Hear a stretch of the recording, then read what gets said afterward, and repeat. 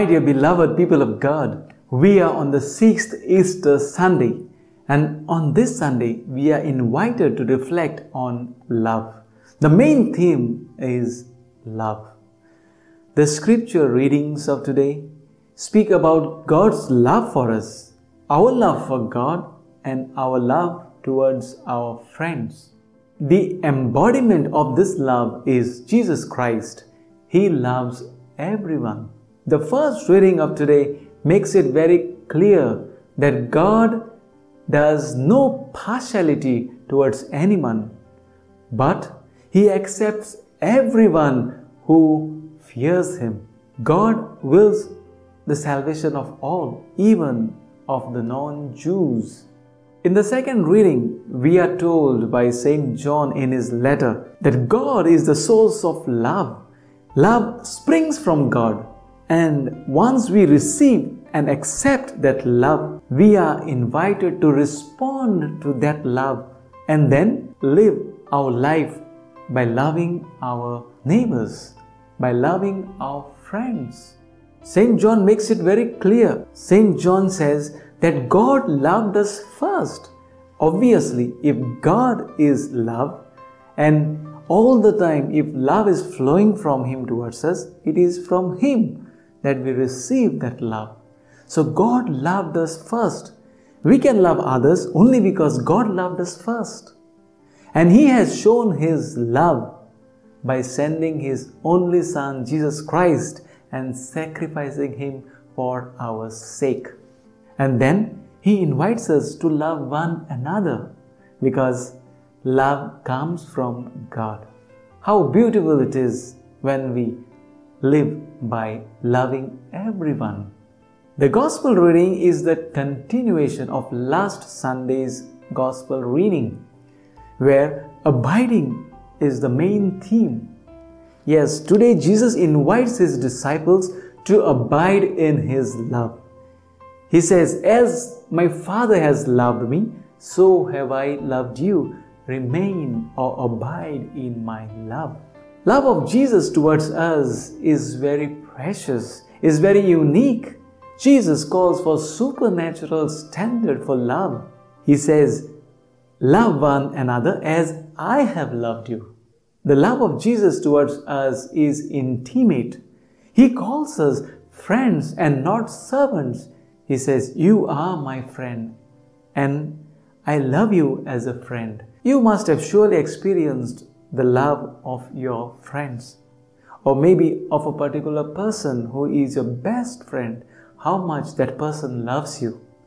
And Jesus says, the greatest form of this love is by laying one's life for another. It is important to note here that Jesus calls His disciples as friends, even though when their obedience was not perfect. How do we abide in Jesus' love? It is by being obedient to His commandment, the commandment of love. To love as He has loved, and He has loved to the point of death. So Jesus' love is also sacrificial. He has sacrificed Himself totally for us by dying on the cross. There is no greater love than to lay down one's life for one's friends. Yes, Jesus has done it.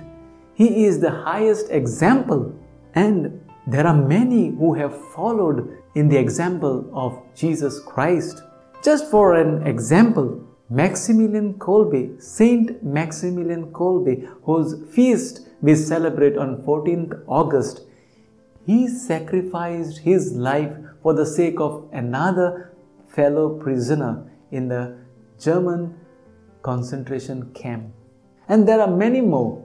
But in our normal situations, there are many people who risk their life for the sake of others.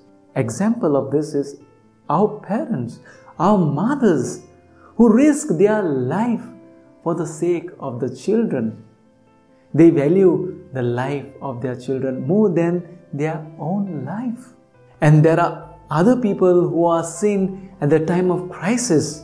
They risk their life for others, and we are very much aware of this. Recently, we have experienced the worst crisis of our times, that is the corona pandemic.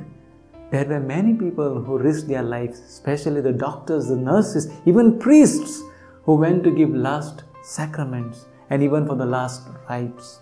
I know of a priest, a foreigner priest, an elderly priest who sacrificed his life by offering his oxygen gas cylinder for a younger boy. There are many more of that kind. These people are to be commended, remembered, cherished and admired. This is the highest form of love in order to follow the Master in his example. We are also invited to sacrifice ourselves, sacrifice our time, our talents, our resources for the sake of the others. Are you ready to pay the price? Let's love one another, just as Jesus has loved us. Love comes from God. How beautiful it is when people live by the love commandment of Jesus Christ. Let's love people genuinely. Let's be even ready to risk our life for the sake of the other. May God bless all of you.